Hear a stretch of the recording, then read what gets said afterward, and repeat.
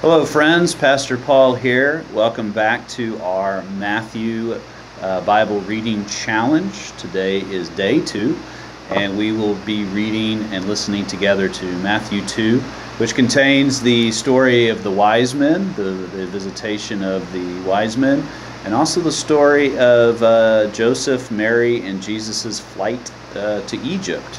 So we're going to listen to that together right now.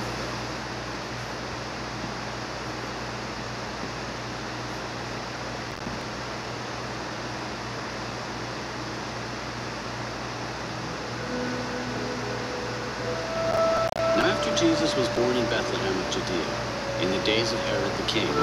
Behold, wise men from the east came to Jerusalem.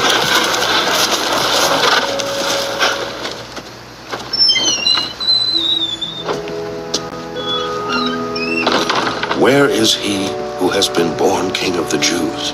For we have seen his star in the east, and have come to worship him.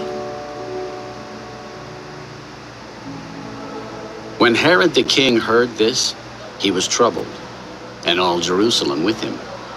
And when he had gathered all the chief priests and scribes of the people together, he inquired of them where the Christ was to be born. In Bethlehem of Judea, for thus it is written by the prophet, But you, Bethlehem, in the land of Judah, are not the least among the rulers of Judah. For out of you shall come a ruler who will shepherd my people Israel. Then Herod, when he had secretly called the wise men, determined from them what time the star appeared. And he sent them to Bethlehem. Go and search carefully for the young child, and when you have found him, bring back word to me, that I may come and worship him also.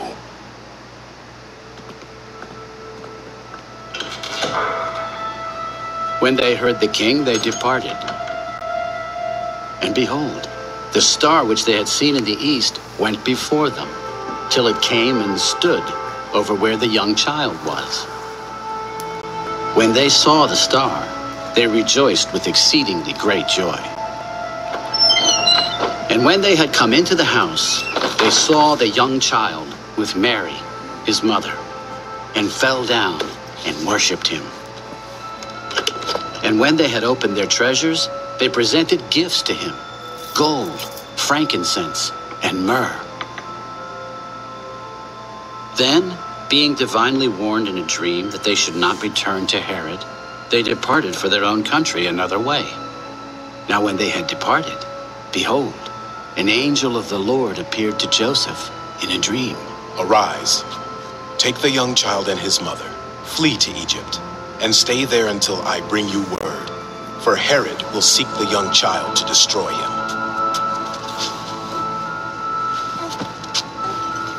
When he arose, he took the young child and his mother by night, and departed for Egypt, and was there until the death of Herod, that it might be fulfilled which was spoken by the Lord through the prophet.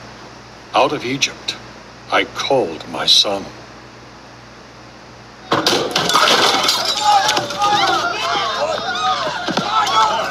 Then Herod, when he saw that he was deceived by the wise men, was exceedingly angry.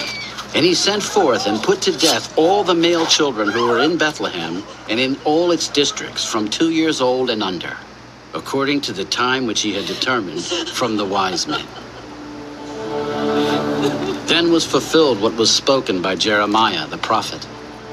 A voice was heard in Ramah, lamentation, weeping, and great mourning. Rachel weeping for her children, refusing to be comforted, because they are no more. Now when Herod was dead, behold, an angel of the Lord appeared in a dream to Joseph in Egypt. Arise, take the young child and his mother, and go to the land of Israel. For those who sought the young child's life are dead. Then he arose, took the young child and his mother, and came into the land of Israel.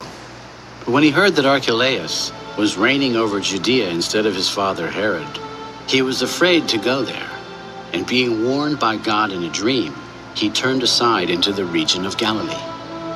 And he came and dwelt in a city called Nazareth, that it might be fulfilled which was spoken by the prophets.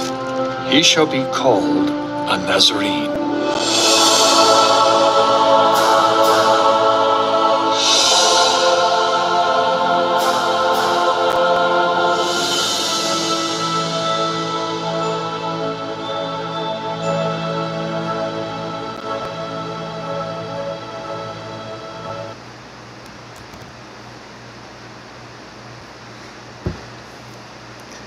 Okay, friends, there you have it, Matthew 2, which, like I said before, contains the visitation of the wise men, and also what is traditionally called the slaughter of the innocents, where Herod killed all the children in and around Bethlehem. Notice a couple of things about this chapter. There's this phrase that I told you keeps coming up in Matthew. It was done so it would be fulfilled what was written by the prophets. That phrase or something like that occurs 4 times in this text.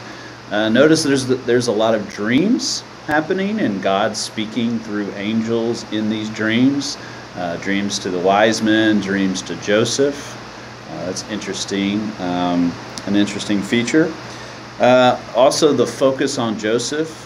We continue to see that. I mean, Mary is mentioned, but doesn't get a whole lot of, she doesn't speak at all. She's just mentioned. Joseph is the one doing most of the action here. Now, it's interesting that Joseph, Mary, and Jesus had to flee Bethlehem and go to Egypt. And it's not certain how long they were in Egypt, but it was for a while. It wasn't like they just went and hung out in Egypt for a few days. It was something on the order of 6 months to maybe as long as 3 years that they were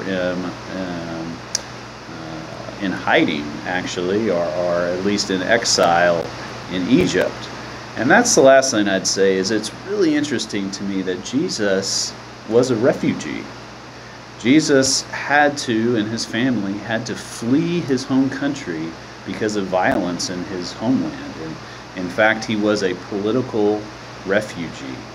And I think that's interesting that the Christ our Lord was, as part of his biography, as part of his life, experienced what it would be, what it would have been like to have been a refugee. All right, well, that's all the comments I have today, and we'll see you tomorrow. God bless all of y'all.